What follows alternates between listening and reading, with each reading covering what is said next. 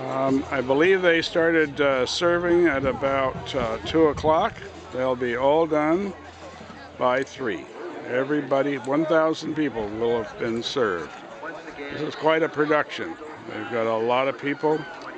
There's only 300 people who live on the island, and I think most of them were involved in this charity event. There's the tent where they're getting their various things like, I guess, potato salad and whatnot.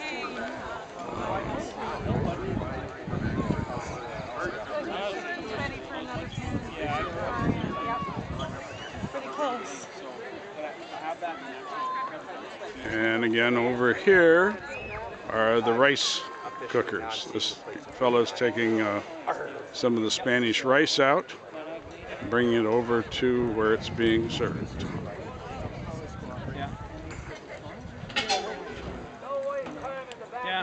That's good-looking rice there. Yeah, it's well. Yeah.